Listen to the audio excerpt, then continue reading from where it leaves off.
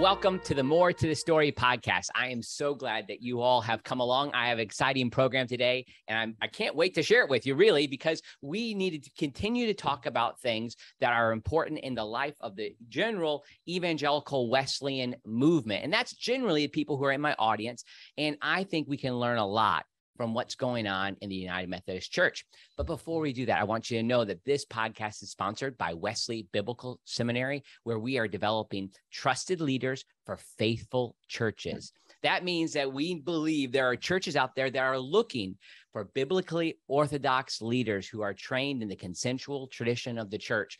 And we want to ensure that those leaders are prepared to serve. And this means that we have a variety of programs from bachelor's in pastoral ministry, master's degree, master of divinity, doctorate of ministry. And we also have several lay initiatives, including the Wesley Institute, which starts this September. So you can go to wbs.edu to find out more about that. Also, we're really thankful for Bill Roberts, a financial planner who comes at that discipline from the perspective of a Christian worldview, and he helps people really plan for their retirement, particularly people who are serving in ministry as they think about housing allowances and all those type of things. So just encourage you to check out Bill Roberts. You can find a link to him in my show notes.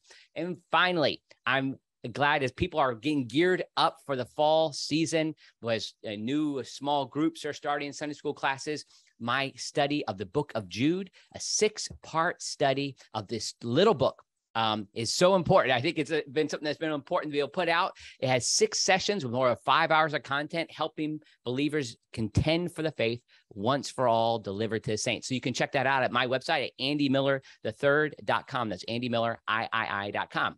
Now, on to our program. I'm so excited to welcome in Reverend Rob Renfroe, who serves as the president of Good News for United Methodists and is a retired elder in the United Methodist Church in the Texas Conference. Rob, welcome to the podcast. Thank you, and it's a real joy to be here with you. I am recently retired. Recently. Yeah, just a few months. And I tell people, with all that's going on in the United Methodist Church and all the things we're trying to do to help churches all over the country, I tell people, if I wasn't retired, I couldn't work this hard.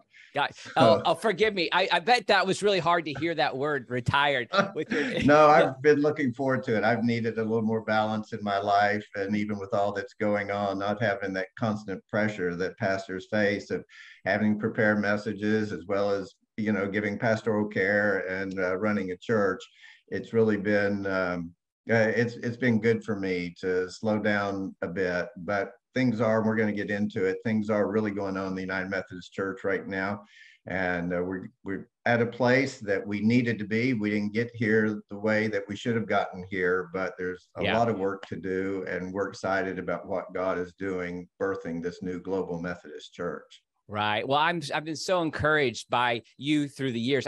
My family is very connected to United Methodist Renewal, and you don't know it, but I've read your articles. I've watched YouTube videos of you, and I admire your courage, and I'm just really honored to get a chance to talk to you. I remember even hearing one of the first messages I heard you present was one where you talked about just knowing that you were going into a bit of a battle for orthodoxy. And I know some people might even be resistant to the fact that I'm saying that that's a reality, that we entered the battle. But you said something about in eternity, I can't remember how it quite goes, showing your scars, like where are your scars? And I think that there's something powerful about that we are going to have, and in part, I've been studying the book of Jude a lot lately. And there's this interesting thing like where he said, I intended to write to you about something else, this salvation we share, but I had to call you to contend for the faith, which in a sense is, I had to call you to get into the fight. Well, it's interesting. I was really excited when I heard you announce that you've done this series on Jude. That may be the most relevant book of the New Testament to where we are right now. And it is so interesting because people are really denying who Jesus is. They have adopted what today we would call a progressive sexual ethic. And it's interesting that those who are undermining the message of the church are referred to as these dreamers. You know, Right. their sense of authority are their dreams, their personal experiences, their imaginations, their sense that God is doing a new thing, that the Holy Spirit is revealing something new. And Right. when you ask, well, how do you know this? Well, I have this dream, I have this feeling. So it's funny, you know, there's nothing new under the sun, right? Oh, And man. so, right, what they were dealing with in the early church is exactly what we're dealing with here. And it's really interesting. We try to be gracious to people who see things differently, but man, in that book, the names that those who are undermining the faith are called, you would probably get blocked on social media Oh, if you yeah. use those terms to describe people who are undercutting orthodoxy today. Yeah. Jude, the brother of Jesus, would certainly be canceled. He would certainly be canceled. Yeah, And but I like how you highlighted, he says they do this on the authority of their dreams. I yeah, mean, this is clearly taking our experiences yeah. and exalting them. And that's exactly where we are in Well, the we life of the we church. can talk about this as long as you want. I don't want to keep you from what you want to get No, that's into, good. but that is exactly right. You know, what is the basis of our authority? And as you said, Jude says, contend for the faith once and for all delivered to the saints. And that was the faith that Jesus taught, that the apostles taught, and that was revealed in the Old Testament. That was the faith once and for all delivered to the saints. And they were on the basis of their inner feelings and their self-generated beliefs. We're saying God's doing something new. He's giving us a revelation that overrides, maybe even Right. contradicts what has been revealed in the past. And that is exactly when you talk with progressives and even centrists in the United Methodist Church, God's doing something new. He's revealing. Well, how do you know that? Yes. Well, I just feel that he is. I mean, these are like new Gnostics. They Oh, have absolutely. uh, enlightened knowledge that the rest of us poor folks who just read the Bible and trust the Holy Spirit to reveal to us what has been told to us in the past. They have this knowledge that goes beyond anything that we mere mortals have been made privy to. Right. And man, oh man, when your sense of authority is your feelings, your dreams, your sense, that should really set bells off that you are in great danger of wandering away from the faith once and for all delivered to the Yeah, saints. those words are incredibly powerful. The faith once for all delivered. Yeah, Two real quick. I could talk about Jude for a long time, me but too. maybe we should. The first thing is Michael Green, the apologist. He wrote commentary at the beginning of his career academically, and then at the end, toward the end of his career, on Jude and Second Peter. And he says he has this long list of sins and heresies, and he says, as long as these things remain, the letter of Jude will remain uncomfortably, burningly relevant. And then the other one is, even though I couldn't really find like how he made this claim, so it's not a good academic substantiation. But he says, William Barclay says that he believes that this is encouraging, in periods of revival, the book of Jude is often rediscovered. Wow. Is that interesting? And Yeah, so and here you and especially I are from talking. I mean, Barclay. obviously you've studied it, and then I know Seedbed has another book coming out in Jude. I have this 6-week study, and I think that Whip and Sock also has a study of Jude coming out. Well, So you don't need me to give you a recommendation, but y'all get into this study. You're gonna really appreciate having a basis for understanding what's going on in our culture and our church and how we can be people who are gracious, but at the same time, we can do what God tells us to do, and that is to contend for the faith.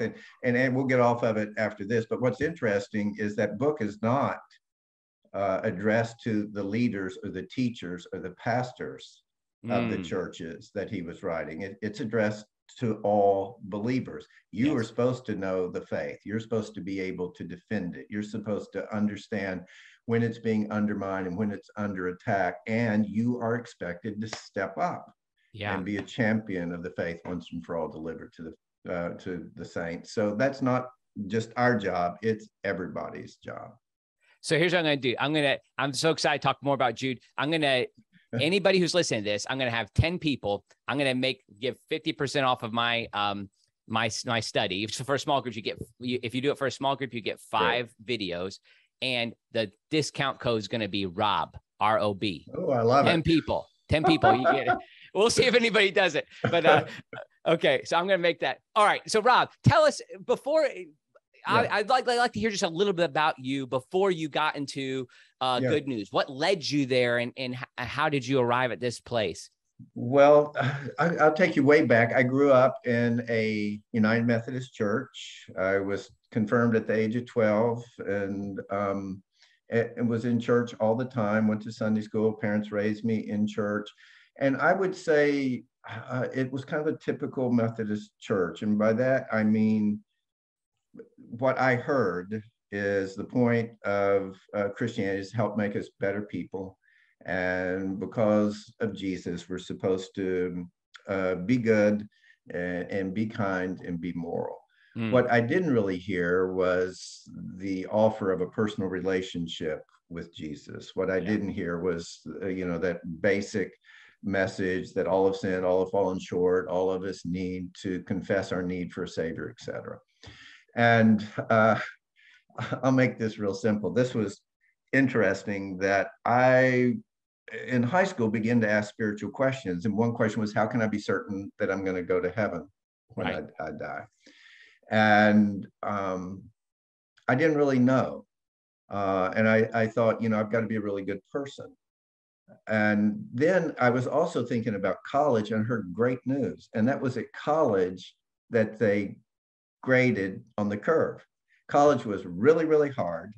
Okay. And but you didn't have to make 100. You didn't have to make a 90 to get an A. You just had to beat out most of the other students, which was really good because I had no athletic ability.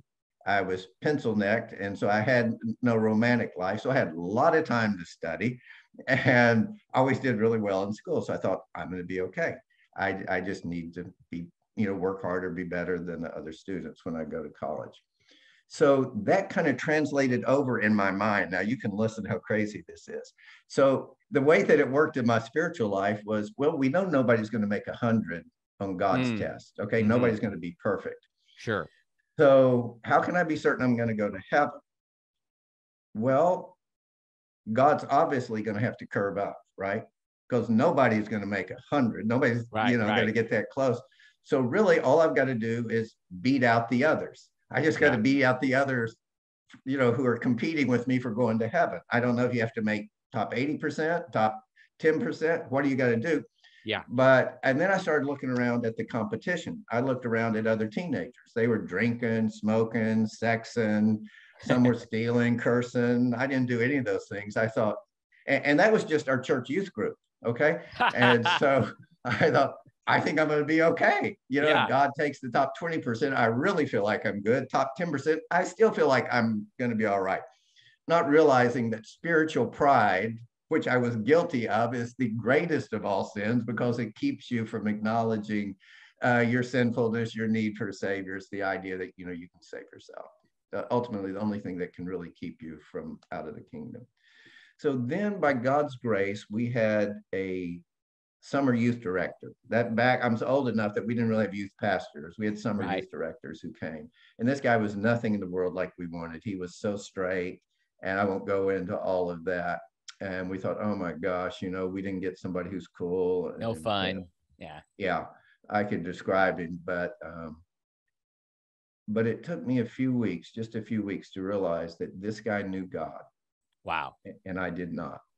Wow. Now, how I knew that, I don't know, but I could see it. And the only thing I'll say to my credit is that when I saw the real thing, I recognized it and I wanted it for myself. I was a little older than most of the kids in the youth group. I was working at a restaurant at night, so I didn't get to do all the things that they did that summer. But I came a few weeks later and I remember they were singing and I could see now that those kids knew God. And I didn't. Those bad kids that were drinking and smoking and were better than. Yeah. And I remember it was like, God, this is not right. Okay. I haven't done any of the things they've done. I've been the good kid and I don't know you. How did these bad kids get to know you? So I spoke with Eddie. His name was Eddie Wills. We'll be forever grateful. And in pretty much so many words, Eddie said, Rob, there's a difference between being a good kid and being God's kid. Wow. And even good kids have sins that they need to repent of, ask forgiveness for, and they need a savior. And so he led me to pray to receive Christ as my Lord and Savior. And so then I began to have this personal relationship with Jesus. So this is finally ties in with your question. No, it's good. Yeah. So immediately I began to understand that there were many good folks in United Methodist churches that were never hearing this basic message of you need a savior. You're here not just to be a good person, Yes. but you're here to be in personal relationship with Jesus that then, moves you forward into everything that the Christian life is. And so that was part of my calling. I wished that I had a lightning bolt, and I kept waiting and praying for that.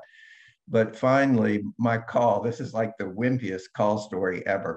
My call was, God, I don't know what preachers do, and I don't know if I can do it well, but I know there are a lot of people in the United Methodist Church that need to come to know Jesus. So unless you stop me, that's what I'm going to do.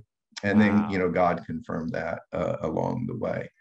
So, and it's really interesting, Andy, at the very same time that I knew that I wanted to tell people about Jesus, God put in my heart that I was supposed to do something to help our denomination. That those were two calls early that came almost simultaneously. I got to tell people about Jesus, and man, this denomination that has such a great history, such a great heritage, this needs help. And so I went into the ministry, immediately began to have opportunities to speak and invite people into a relationship with Christ. And then I began to have opportunities to work not only in what we call our annual conference, our part of Texas, but then nationally to help our denomination become grounded and rooted in that faith once and for all delivered to the saints that we were talking about. Wow. It's so interesting. Like you wouldn't have probably known at the time what that call, you say it's like not that significant of a call, like, or not that dramatic or whatever, but boy, that has been lived out by your life. I mean, who would have known that in that moment? And you thought, I'm just sharing with United Methodist, but that very specific call is unique. Now, one thing would be helpful, I think, for my audience, many would already United Methodists would understand the nature of the structure, but I think a lot of people who are outside that system, maybe who come from a congregational system, my tradition is the Salvation Army, which is more of a military system, don't understand the nature of what you just said with conference. Like a conference, some people might think, oh, I go to a conference that happens on a weekend. But tell us about a little bit of the political structure of the United Methodist Church. It gets very complicated, more complicated than it needs to be. So the basic building block organizationally is what's called the annual conference. This comes from Wesley's time, and Wesley would call all of his preachers together once a year for an annual conference. They were at the early days circuit riders, and then when it came over to the colonies, it covered a big geographical area. But they would come together once a year for an annual conference. They would give a report on all the work they had done. Then they would have time of worship. They would have time of teaching and even theological debate. And it was a very enriching time.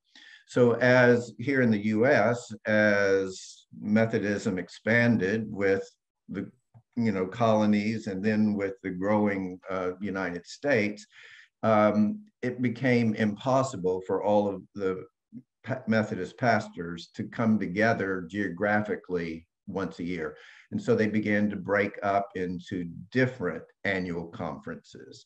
And so in the state of Texas, for example, we have 5 annual conferences because we're a big state and we have a lot of Methodists. Up in New England, all the New England states together are one annual conference, small geographical area, smaller number. Now, in addition to that, we get together United Methodists all over the world. And interestingly, about 40% of United Methodists now live in Africa. Awesome. So we come all together once every 4 years for what's called a general conference. And that's where we debate how we're going to live together, what our positions are going to be on different issues, and kind of that's where all of our, well, not all, but a good deal of the battles that we've had to fight to keep the church orthodox, that's where they have gone on. So there's a form of democracy within, United Methodist. It's not like pure democracy, but there is this governing body that functions at the general conference level, and then that's handed over to bishops and people to implement and be executives of that. Is that right? Yeah. So each annual conference has a bishop. Okay. And so, a bishop should be a shepherd. The real task is to teach our doctrines and to protect our discipline, to make certain that people follow the rules of our church.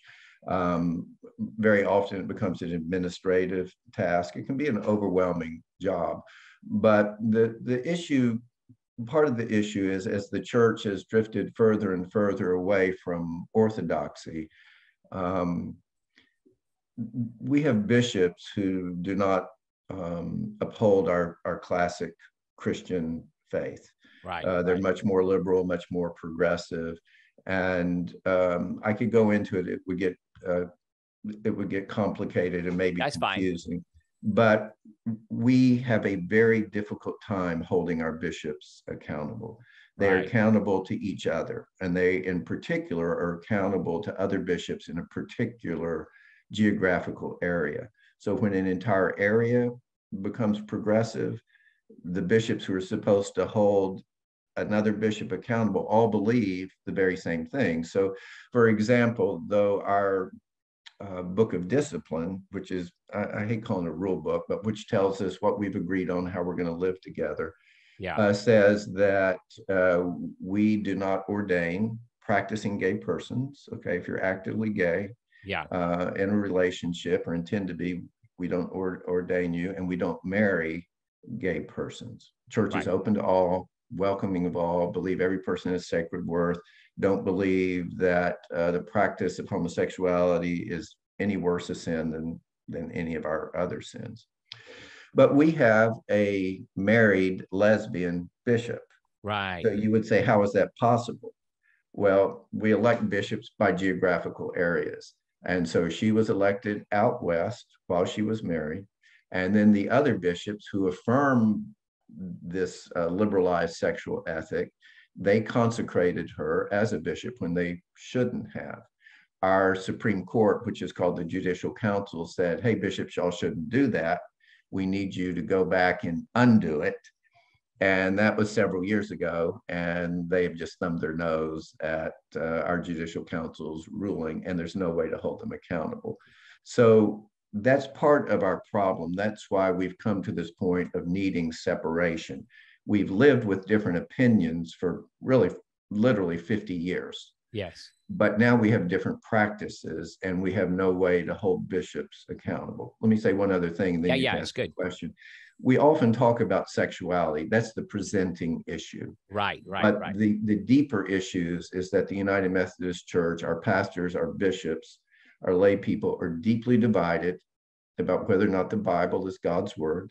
Right. And actually, it's hard to say and hard to hear and maybe hard to believe. We're actually very divided on who Jesus is, whether he is the way, the truth, and the life, where he is that name by which all men and women must be saved, or whether he's just one of many options. So sexuality gets all the press because that's what we vote on. But the real issues are the deeper issues about the scriptures and about who Jesus is, and then our bishops not enforcing our policies and our doctrines, but allowing everyone to do what's right in their own eyes. Wow, that is such a great short summary. And I know it takes a while to get there, but that's in part what we're dealing with. And really, it's a doctrinal issue as you're talking, like when you're talking about scripture. It's not just like some people would call the conservative, Orthodox group biblicist, but Yeah. it's more about, I think, revelation, like the doctrine Yeah. of that God has indeed revealed himself clearly so that we can know him. So like Right. revelation, I think creation is another doctrine that's not understood. Yep. And I'm glad to hear you bring up the Christological point as well, that this really is like talking about the nature of who Jesus is. And that might even then, I'm not saying that everybody who would be on a different side than you would not affirm the resurrection, Right. but I attended a United Methodist seminary in the liberal direction. And I remember being in a classroom where I was the only person in the class who believed that Jesus was physically raised from the dead. So Andy, listen, this has come to a head in the United Methodist Church. I have put out 6 videos that kind of break it all down. And the response from, quote, centrist and progressives is, Rob, you're just cherry picking. We don't know anybody who doesn't believe in the resurrection. We don't know anybody who doesn't believe in the virgin birth. And either they don't get out much or they're not telling the truth.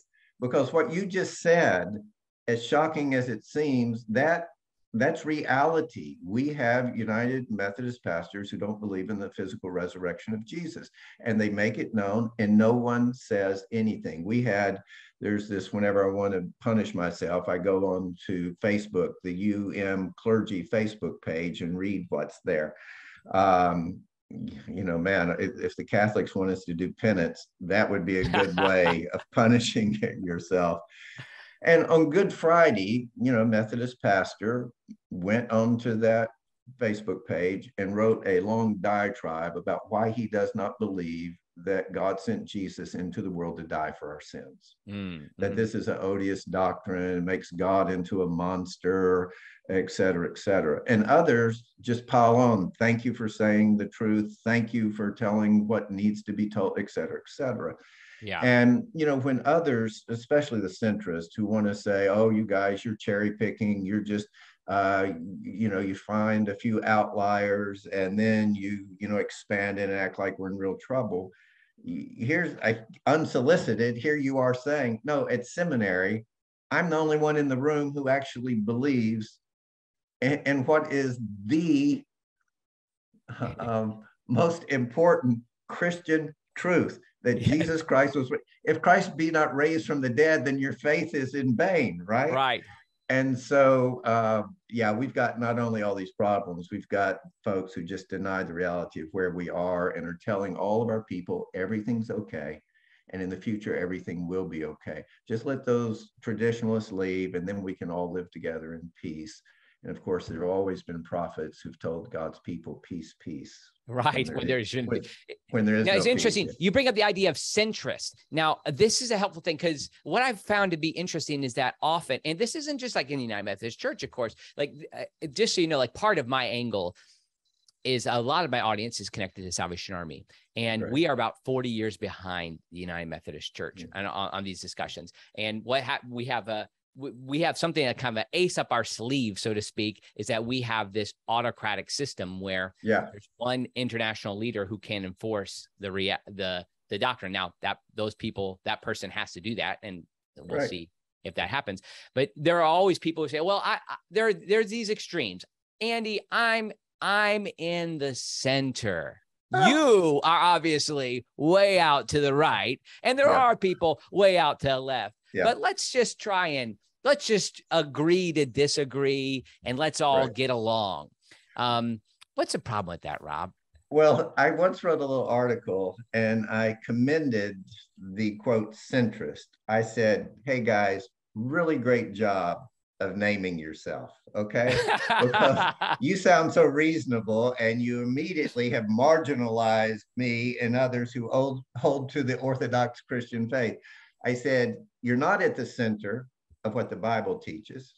You're not at the center of 2,000 years of Christian teaching. You're not at the center of the global Christian church. Just because you are between two groups that are willing to admit their differences and fight it out, just because you're between the two of us, that doesn't put you at the center of anything except a fight. And it means you're finding a way to duck it. So but good job on calling yourself a centrist. So, the question is there's substance and there's whether I call it spirit or style. What do you believe? Mm. And there can be people who have an orthodox faith who just don't have, this sounds pejorative, I don't mean it. They don't have a heart for the fight. Okay. Sure. It's just their nature. How do we connect? I always say that there's, I wrote a book called The Trouble with the Truth, and I try to talk about how Jesus combined grace and truth, and we're supposed to do that. And some of us are gracers by nature, and some of us are truthers by nature. And, if you're a truther by nature, you got to be really careful because truth can really be brutal if that's all that it is. One example I've heard is, salt, we're supposed to be salt of the earth. Salt is sodium chloride. And chlorine, truth by itself, it's good at cleaning things up, okay? But it's got this pungent odor, and if you get too much of it undiluted, it can kill you. Okay, so a great saying is the person who's brutally honest enjoys the brutality quite as much as the honesty. Okay, and that's not who we are to be. Right. Okay, right. So truth by itself can really be brutalizing and hurtful. But the gracers, they're like the sodium. And what's interesting about sodium is that you never find it alone in nature. It always has combined with something. And so gracers, they want to combine, they want to connect, they want to reach out and bring people close. And they think, if only people knew how much they were loved, if they only knew that we love them, if they only knew that God loved them, then they would straighten up and believe the best for themselves. But the problem is when your nature is to connect, you sometimes lack that discernment that says, wait a second, I can connect with people, but not connect or accept wrong beliefs and wrong practices, lifestyles. And so we need each other. Okay. And, if you don't have a heart for sinners, whatever the sin is, maybe you don't need to speak your truth because you're probably going to do it in a way that's hurtful and going to push somebody further away. But if you don't have discernment, if you're not willing to stand up for the truth because you so love everybody and don't want anybody's feelings to be hurt, don't think that you're some special, wonderful Christian. You're just lacking in courage. Okay. You're just unwilling to say what needs to be said. And sometimes the most loving thing in the world that you can do is tell the truth. That's why I'm going to get off this rant in a minute, but that's why Jesus tells the woman, neither do I condemn you, then truth, go and sin no more. You remember the guy that was paralyzed for 38 years near the pool? Okay, Jesus, what do you want me to do for you? And he starts making these excuses. I can't get because nobody will. And Jesus just said, oh, heck, man, get up, get your mat, move on. And so he heals the guy, gives him grace. This is good. Then just a couple hours later, Jesus runs this guy down in the temple. He's having the first good day of his life in 38 years. And what does Jesus say to him? Stop sinning or something worse may happen to you. Wow. It's like, Jesus, let the guy have a few good minutes, That's right. But Jesus says, here's the truth, man. You think you had it bad there by that pool for 38 years? Straighten up, or that's going to be a day in the park compared to what eternity's going to be for you. So Jesus combined grace and truth, and we don't get to choose to be truthers only or gracers only. If we're going to be like Jesus, we've got to bring the two together. Awesome. I love that, bringing together grace and truth. Now, you're part of your movement that you're the president of Good News United Methodists. It has a tradition of that. Could you, I know this could be a whole show in itself. Could you outline a little bit about the history of what the Good News group is? Yeah, so Good News was begun in the late 60s by United Methodist pastor and journalist by the name of Chuck Kaiser. And he saw even then that the United Methodist Church was drifting theologically and politically, because the church in the past was even much more involved politically. In the past, United Methodist Church, hard to believe, but our boards and agencies were proclaiming that some of the leftist, even communist revolutions going on in Africa were part of God's kingdom breaking in and liberating people. I mean, it was really, really wild. And so he saw this and he talked to the editor of the main Methodist newspaper and said, nobody speaks up for what I and many people believe. And so he said, well, why don't you write an op-ed? Okay. And so he did. And the reaction to that was really positive by many Methodists, United Methodists, who felt like nobody was speaking up for them. And that did two things. First of all, it meant that those, whether we call them evangelicals, some people are comfortable with that word, some people aren't. I don't mean it politically, but theologically. Right. They thought, I may not have to leave. So this happened a long while ago. And so a core of evangelical Methodists were able to stay put rather than thinking it's hopeless and I've got to run off. So they began to hold conferences, not the annual conferences that we're talking about, but like gatherings. And people were greatly encouraged. And then they started to realize that they could organize politically and have some impact on what our policies were. And so Good News began to lead the way in that regard. Now, there have been other traditional evangelical renewal movements that have come for different reasons, all good. Confessing movement is a really good one. There's another group called Action that we're grateful for. But we have worked together, all these different groups. And so over time, what has happened is Good News. We try to do a good job of actually telling good stories that are going on in the United Methodist Church. We want to celebrate what God is doing, and there's much that is really good here in the U.S. and certainly all around the world. We're very, very grateful for that. We put out a magazine 6 times a year, and our editor, Steve Beard, does a spectacular job of getting those stories out. But we also have felt that it's our ministry to highlight where there is unfaithfulness going on and to hold those in places of leadership accountable. And then along with these other groups, but I would say Good News more than any other group, has been the driving force organizing traditional delegates that go to General Conference. So many of those, about 1/3 of those come from Africa, others come from the Philippines, Eastern Europe, other places, and we build a coalition along with our evangelical delegates from the United States to go to General Conference, be prepared to try to maintain our biblical views. So when they go at General Conference, this is not a simple process. Like this is a very, and there can be bureaucracies that are used well. So I don't mean it in a negative way that but it is a bureaucratic system using Robert's Rules of Orders. It's a complicated thing, as I've tried to tune in or like even follow the news as you have these things. So there's a way that you help people understand what's going on. Because the people who are going are lay leaders in their church, they're business people. Like I have a friend who, he owned Hallmark stores in South Georgia and he helped to lead the South Georgia Conference on the lay side. And then there's people who are a part of it from another perspective where they are, they're pastors, like, and they're concerned about what sermon series am I going to do next? What's the stewardship campaign going to be like? Right. So part of what you do then, or what Good News does, is help people know what's going on so they can be attuned to these systems. Yeah, delegates, there's roughly 860 these days. That number fluctuates a little bit. They get books this thick. Wow. Of all the proposed changes to what we call our Book of Discipline, all these proposed legislative changes. Many of them are very small, some of them are terribly important. So our team, particularly Tom Lambrecht, who works with me, he goes through all of that. He reads through what are the big issues that need to be addressed. He and others then write position papers. We get all of that out to delegates.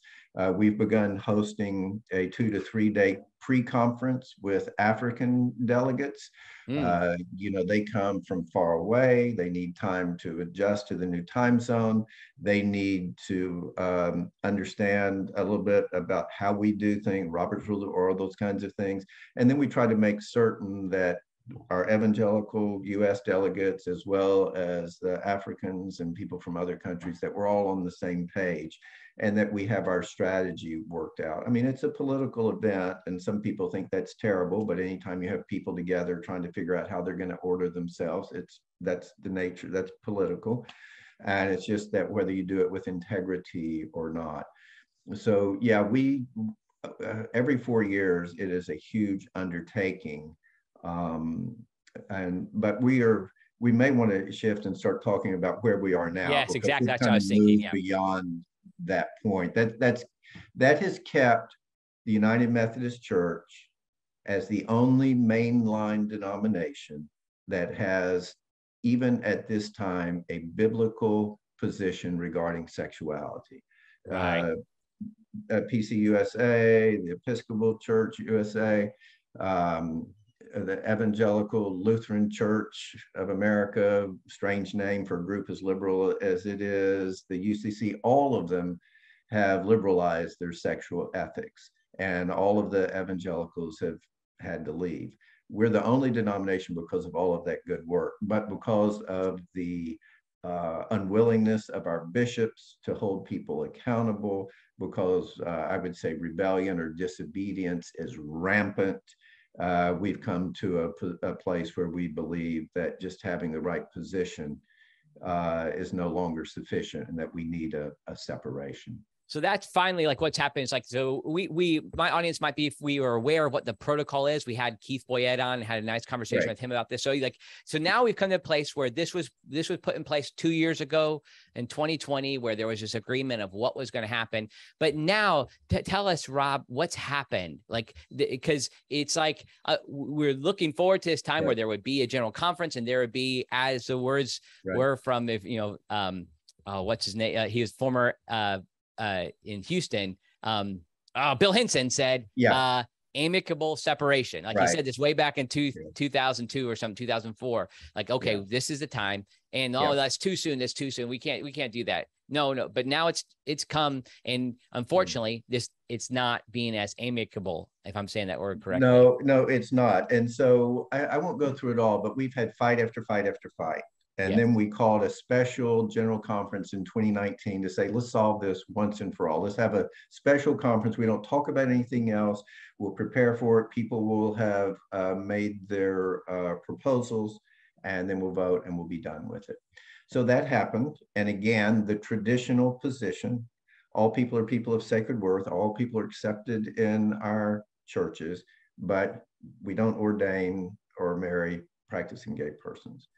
That was again upheld. And then I'm trying to think of a phrase that I can say, all heck broke out. That's right.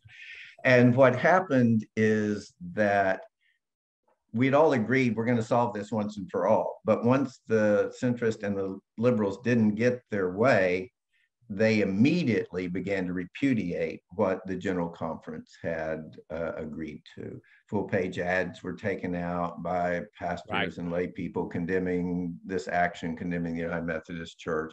And long story short, 26 of our, I believe, 53 annual conferences have all gone on record repudiating this. 12 of them have said, we're just going to ignore it. We're going to go on and do what we think is right. And we're not going to hold anybody accountable if they break this book of discipline. So it was like, oh my gosh, here we are. You know, we trusted these folks to be good faith partners. They won't do it. And then miraculously, a bishop from Africa called together some leaders. I was part of the first meeting, and said, let's see if we can't come up with something. And I didn't think anything would come of it. But that's when the protocol that created an amicable way of parting. Neither side thought it was really fair, which means probably about as good as you could get.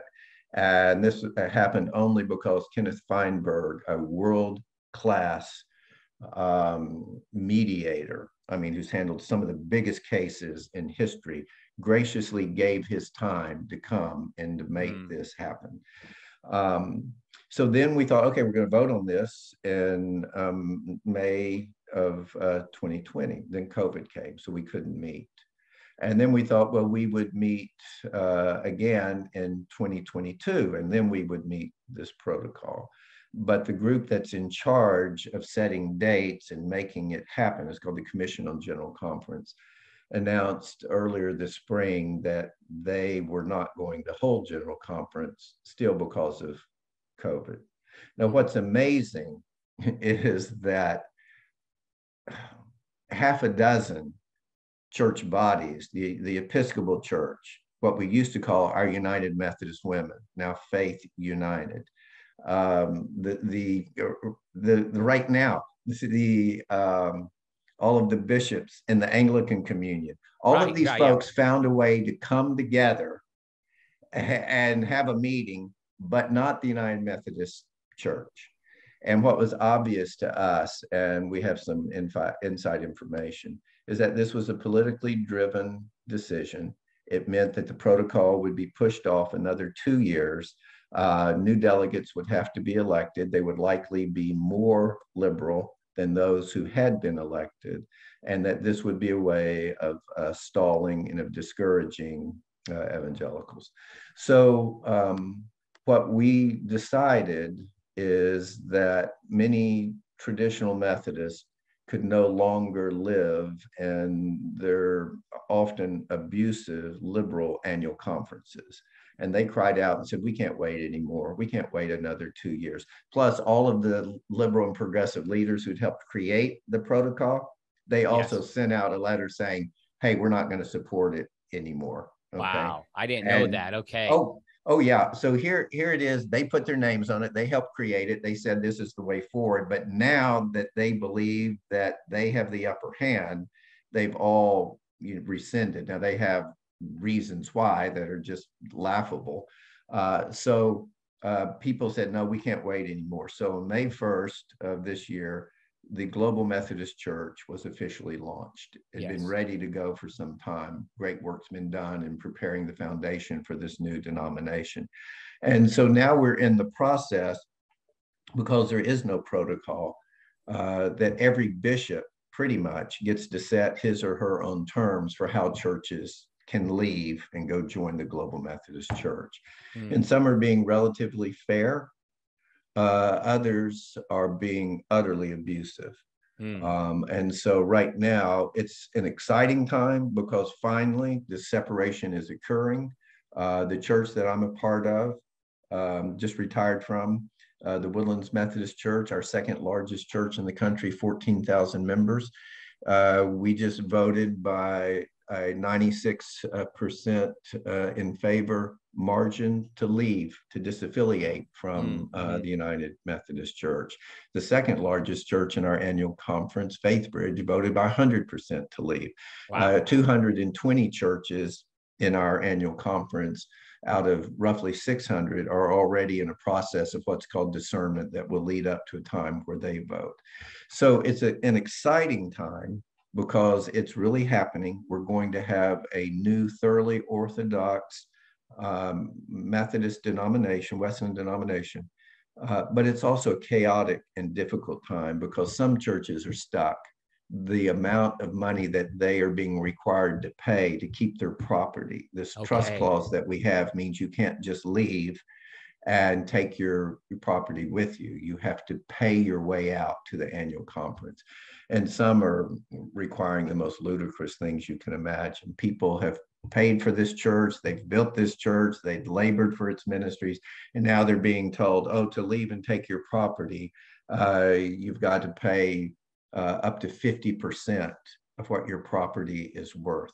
Churches don't have that money. They don't have those assets. They'd have to sell their building and then give practically everything they get from it, because you never get what your building's really worth.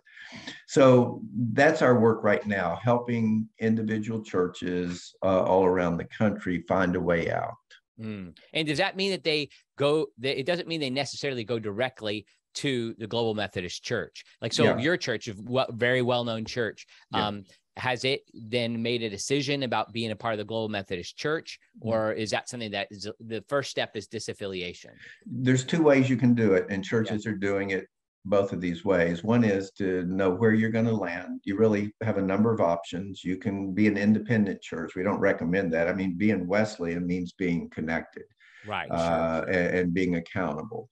but some are going independent, and that's a possibility.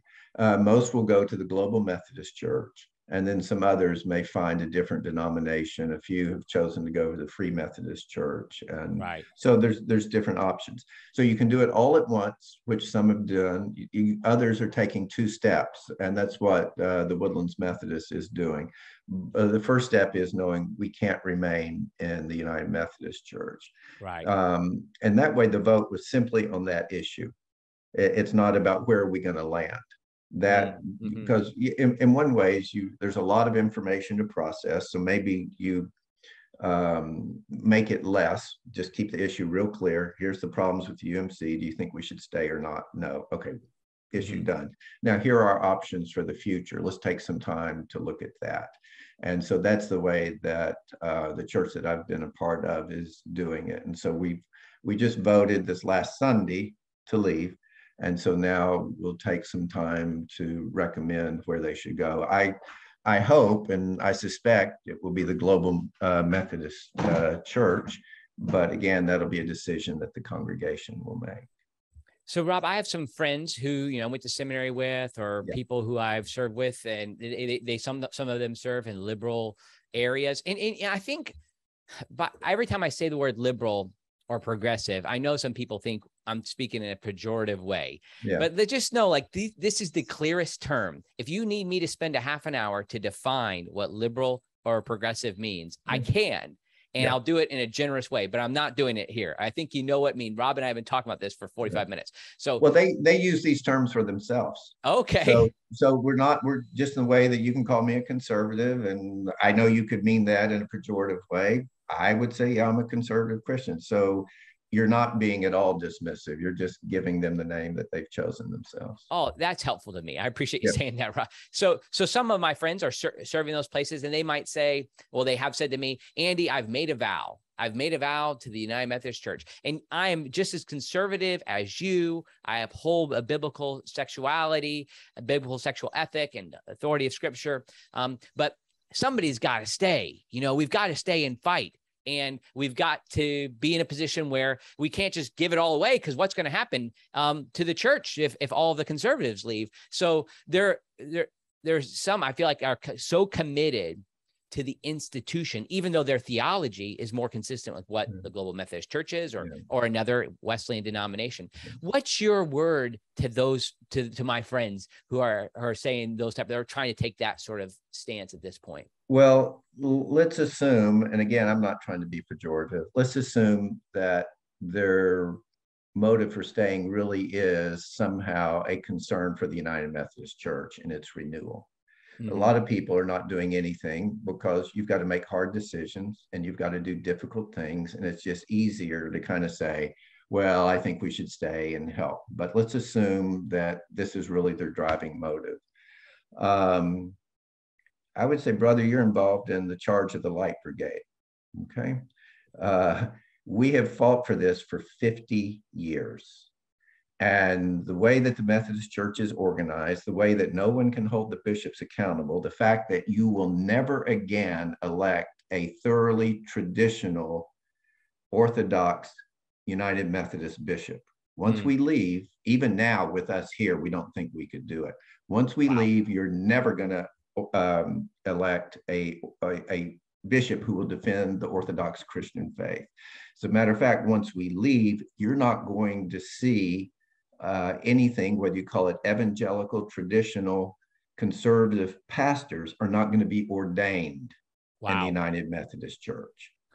So we have fought the good fight for 50 years, literally 50 years.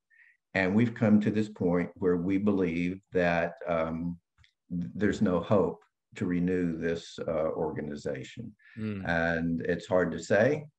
In some ways, I think we fought the good fight. We have given a lot of hope and held a lot of conservatives in this denomination who will now go be a part of something new together. In other ways, I think, we fought, and in some sense we lost. The denomination decided that it wanted to be liberal in its sexual ethic, and it wanted to be open to what I would call heresy, the teachings that many pastors and bishops give about the scriptures, give about Jesus, are heretical. And sometimes you just need to write Ichabod, the Spirit of God is departed, and go leave. This sounds more pejorative than I mean it. Jesus said, if you don't find a man of peace in that city, just dust off your sandals and leave. Wow. And that's where we are. And if you want to stay and fight and put your people through that, you want to fight, you want to have a contentious rest of your ministry, go ahead, but you're not going to win. Wow. Rob, thank you for having the courage to say that. And we know that that's been a part of the tradition of good news, is to be able to say hard things like we've outlined, the grace and truth balance that you've highlighted. Here's what's interesting. I'd love for you to take a minute to talk to some other denominations. So I'm in my denomination, there's a slippage, I think, in the exact same areas. If the polity is a little different, the public awareness is different. Then also I see it happening. We have friends, other faculty members here who are part of the Nazarene Church. And unfortunately, some of their institutions are letting go of the biblical orthodoxy as well. If you could, this is a tough, because I feel like pain for you and my United Methodist friends, as you say, in some senses, we lost. Yeah. If you could go back, this is a tough. If you could go back now, what would you did the right things according to the Spirit at the time, and I fully believe that. But now seeing how people have not been good actors, right? What would you have advised the United Methodist Church 20 years ago to do, if you knew what you knew now? If you know, well, it's hard to say what we should have done. You mentioned Bill Henson, who I served on his staff at First Methodist in Houston, who I'll tear up, who I admired with all my heart, and was a hero of mine. He said we need to separate. We need to admit that we're two different tribes. Yeah. And I think it's difficult, Andy, because even now you say you have some friends who think I'm going to stay and fight. And so you have folks all different places in what they see in the future. We knew that Bill was right. Many of us knew that Bill was right. Mm-hmm. And that if we could have done anything, it would have said, let's stop the next 20 years of fighting and beating each other up. Mm-hmm. And actually, Good News has argued that. The way I've described it is we're in a cage match. I don't know if you know what a cage match is in wrestling. You put some people in, you lock them in there, and nobody leaves until only one person can stand. And that person steps out bloodied and battered and beaten, but now he's the victor. And I've said, let's stop the cage match. We can't quit fighting and we can't escape each other. Let's just stop this, open the door, and we'll go our separate ways. But you had others, no, we got to stay, we got to fight. You had the other side that didn't want to compromise. So if we could have done anything differently, we would have found a way to separate long ago. Mm-hmm. But the problem there is even many good evangelicals weren't ready to do that. They thought they could fight and win, or they didn't see the problem being as difficult as it is. I would say if you have faithful people in places of leadership, you need to go to them and you need to say, look at what has happened at every denomination that has shown some slippage in the biblical position. It always is a downhill slide. Every denomination that is allowed, there's no stopping point for people on the left. Okay, and I'm getting us off, Andy, but once your goal, once your altar is inclusivity, what do you not include? Right. And people in the Methodist Church who think, oh, all we want to do is make room for loving monogamous same-sex relations, they've got no clue of where this is going.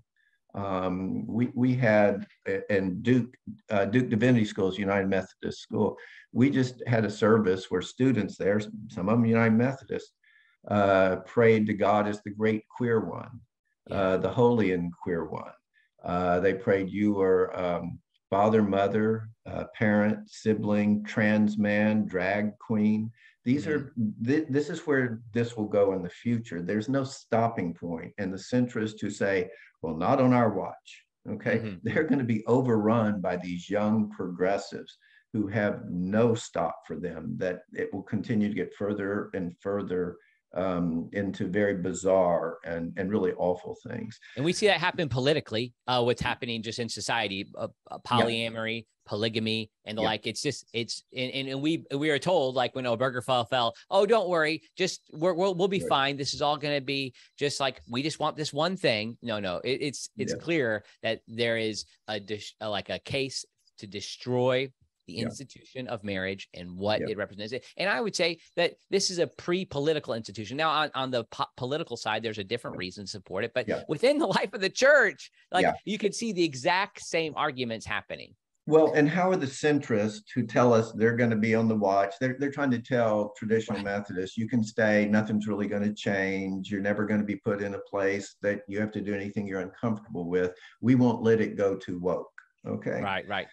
But how are they going to say marriage is only two people when they've already said that the first chapters of Genesis don't teach that it's one man and one woman? Then the next question is, well, how can you be certain it teaches just two people? Yeah.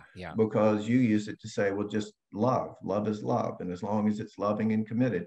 And I know when people hear us talk like this, no, the church, the United Methodist Church will at some point be promoting polyamory, more than two people and some kind of committed, at least for a time, relationship. And they will bless this. People say, you're crazy. You're just an alarmist. Look, just think about where we are now and how in years past when we said, there's going to be, my parents, both of them died about 3 years ago. But if you told them, when they were in their 40s, there's going to come a time when gay people are going to be really open about it and expect to be accepted. They say, oh, no, people wouldn't do that. Yeah. And there's going to come a time when they're going to get married and our government's going to say that they would say, no, that's crazy. And now when you tell them you're going to have United Methodist students praying to God as the great queer one, when you have at one of our seminaries in the chapel a drag queen show, they would say that's bizarre. Well, that's happening. And so whenever you say, here's the stopping point, certainly it can't get any stranger than this. I don't know what the next strange thing is going to be, but I can promise you there is no stop on the left. There's no place where they will say, but we don't include that. And it has a lot to do with the ethos of our time, that our inner feelings determine reality, that our identity is not who we are in Christ, but it's these emotions, these feelings, this sense that we have about ourselves. And no one on the other side says, we love you, but you don't get to be crazy. And so this is tough. I'm so sorry, Rob. Let me offer one other argument I've heard recently. And there's an academic conference that's going to come together, I think, in Australia. And I saw a paper proposal that is like a critique of the Global Methodist Church. And the idea is academic presentation. And the idea is it doesn't embrace Wesley's Catholic spirit. And then the same thing, the idea is like the historical case is being made is that you have generated the 20th century was the ecumenical century, the coming together, and represented by the term united, right? Uniting. And now you're no longer, we're just breaking into like the kind of the Thissaparius nature of the church since the Reformation. And we're just embracing that. And that's a problem. Give me just and we've already addressed that a little bit, but would you respond directly to that? And I won't keep you too much longer, but I think this is a helpful piece. Well, first of all, people who say that churches like the Global Methodist Church don't embrace Wesley's Catholic spirit, you really wonder if they've read his sermon on Catholic spirit. Well, he is very clear that having a Catholic spirit doesn't mean accepting all kinds of views, okay? Right. There are many beliefs that the scriptures are not as clear about as we might like. And there it's like, you know, if your heart is right as my heart is right, give me your hand. We don't have to agree on every little thing. But he was very clear that there's no give on these grand scriptural doctrines, and that nobody should use the idea of can't we all just get along to deny the importance of doctrine. People should just go and read that sermon, and you will get a very different feel from, you know, what people tell you it means. As for coming apart, the problem is that the United Methodist Church is a failed experiment. What was written into our way of doing theology from the very beginning was a wrong understanding of what's referred to as the Wesleyan quadrilateral. Right. Where it said, how will we make theological decisions? We'll use scripture, reason, tradition, and experience. And what was not clearly delineated is that scripture is primary, and that reason, tradition, and experience are here to help us understand scripture, but not to override it. And so now what has gotten woven into the fabric of United Methodism is that if our reason knows better than scripture, we go with reason. If our experience is different from scripture, then we can go with experience. Right. You know, if the traditions of the church become such that they now are different than scripture, that's a valid way of doing theology, of doing life. So it's really a wrong-headed approach to look at a denomination that was fatally flawed the way that it was put together at the beginning, and say, oh, you know, now that you want to separate, you're going against this great spirit of unity. At some points, and I don't mean this quite as baldly as it sounds, Jesus said he came to bring division, right? So there's more to just, well, you should always work for unity. When he prayed for unity, it was, you know, sanctify them by your truth, that same approach. It was like, we're not going to sacrifice truth for unity, because if we do, we know we'll end up with neither. Paul talks about, you know, you can't sit down at tables with those who are worshiping false gods and pretend that we're all together. You know, what does light have to do with darkness? So yeah, light and darkness separate. Yes. And when there's darkness in the church, you can try to correct it, you can try to bring light to it, but when those who are in authority are promoting darkness, what you don't do is just embrace it and act like it doesn't matter. You say, if I can't change it, then I can't be a part of a church that allows its pastors and bishops to deny the divinity of Jesus, or to deny that the scriptures are God's word, or to deny that Jesus died for our sins. If I've got to be united to you, look, if you think we're better together because if we allow heresy in the church, if you think we're better together with that, stay in the United Methodist Church. You're going to do just fine. They may even let you teach seminary courses, because that is what's being taught in our United Methodist seminaries. But you're not going to work in the Global Methodist Church, because in the Global Methodist Church, we worship Jesus Christ as the Savior of the world and the Lord of all. We believe his name is the name given among men whereby we must be saved. We believe he is the way, the truth, and the life, and that no one comes to the Father except by him. And if that doesn't work for you, God bless you. There are a lot of places you can go be in a church, but the Global Methodist Church will not be for you, because we are about Jesus Christ and everything that the scriptures teach about him. Amen. Just keep going in that same realm of thought, or that direction, because it's actually a positive time. This is a great moment where there's like, you're no longer going to be in a position, and this is my encouragement to those who are joining the Global Methodist Church, is that no longer are you part of a church where you have to affirm that, oh, you have to make excuses. Well, I know we have a lesbian bishop over here, or I know there's this seminary that's teaching witchcraft, but like, this is a great moment. So give us that positive word about what's coming for the Methodist Church, and then we'll finish up. I have one more question after that. Okay, well, yeah, it is a very exciting time. And, the people that are leading the Global Methodist Church, many of them, interestingly, are church planners. Awesome. That we're not trying to recreate the United Methodist Church just with better doctrine. This is an exciting time because this is a spirit-led and anointed movement that wants to reach people for Christ. Amen. The president of the Global Methodist Church, Keith Boyette, an attorney who was called in the ministry church planner. Carolyn Moore, who's the head of the WCA that gave birth to the Global Methodist Church, church planners, others are. We have already 100 people who've told Keith, I want to plant a Global Methodist Praise the Lord. church. Yeah, so this is going to be a great movement. And the truth is that even in the most progressive areas, when you combine grace and truth and preach the gospel, it changes people. The gospel is still real. God's power is still alive.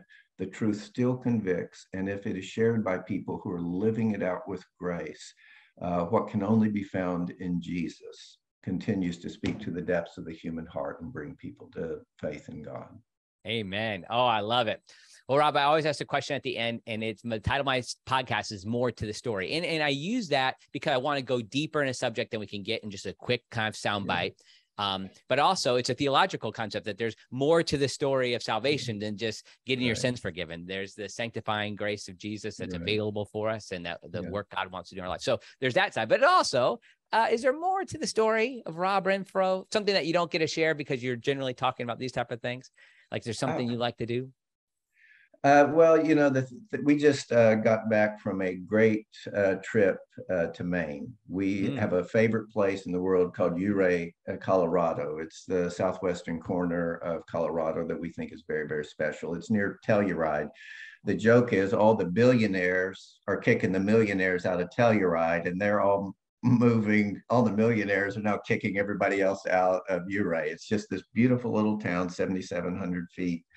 And we've been there at least a dozen times. So you're one of those billionaires? You'd like to be a donor of Wesley Biblical Seminary? I think you misunderstood what I said, brother.